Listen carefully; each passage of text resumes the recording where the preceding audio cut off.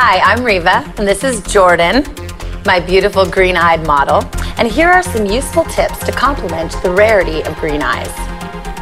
Let's start by prepping the eyelid with the Vintage Eye Pencil with my 810 brush. Now I'm doing this for two reasons. One, to create a base shadow, and two, to accent a darker color in the outer corner of the eye. I'm using very soft strokes and I'm building this color. The pencil I'm using is called Vintage and it has a beautiful purple hue to it, which is quite complementary when working with green eyes. Going back and forth between both the eyes until the application is even is very helpful. I've chosen some complementary colors for green eyes in addition to the Vintage Eye Pencil. These are colors in the red family, which also include violet and warm brown. So let's warm it up with a bit of the Vineyard Eye Color. So I'm lifting up the lid and I'm just stippling the Vineyard right on top of the Vintage Eye Pencil on the outer corner of the eye. This definitely makes for added intensity with this color.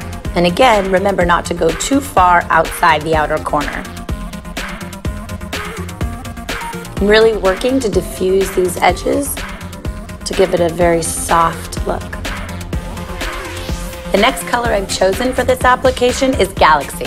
I'm using the 800 brush to go ahead and place this color on the lid. So I'm just placing the Galaxy right over top of the Vineyard.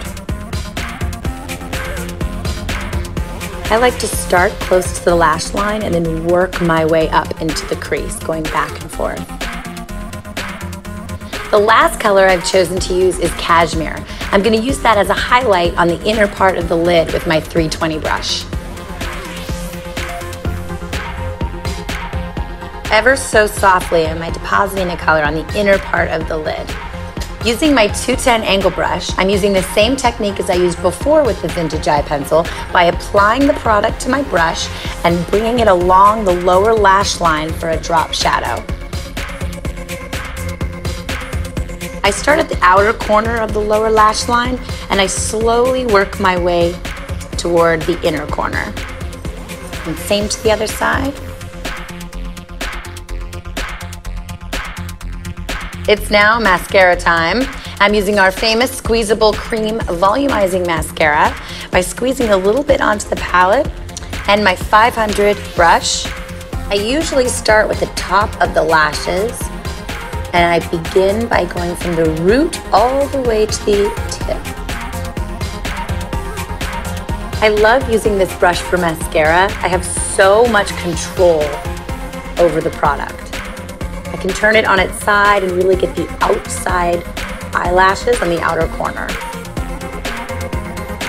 I am being very, very gentle along the bottom. These lashes are a little bit finer, a little bit smaller, so I want to be very careful not to hit the skin with my brush and really separate as carefully as I can.